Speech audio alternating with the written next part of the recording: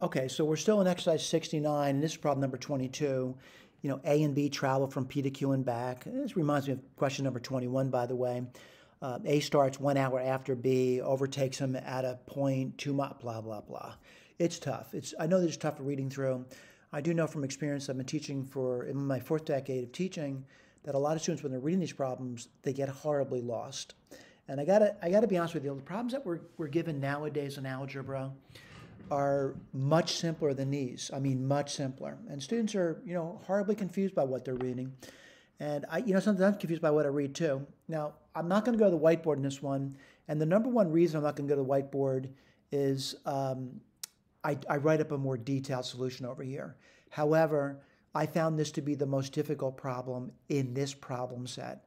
Not in all of Wells's problems, but this is the most difficult problem in this problem set, and it's the last problem.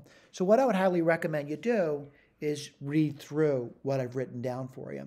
And I think I'm pretty detailed, more detailed than the other questions, but this one here, I found it to be much, much more difficult. Did I get an answer in the end? Certainly you get an answer in the end. Are you going to get the same answer I got? I hope you get the same answer. I can see this goes on for some time, by the way.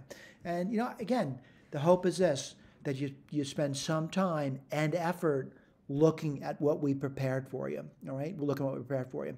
Now, granted, it's not me at the whiteboard. What is it me? It's me telling you to start to read that. Well, if you got to problem number 22, you're watching me at the whiteboard for 21 questions or whatever, or up to 21 questions, I think for the most part, you should start to realize that you too can read through my blue stuff. And what I mean with blue stuff, what my truncated solution looks like. And I try to do the best possible job of writing it up. I'm not going to say it's every single detail that you need. And it can never be that, because we don't know how much detail you need in a problem. But here's the deal. You need to make sense out of what you're looking at.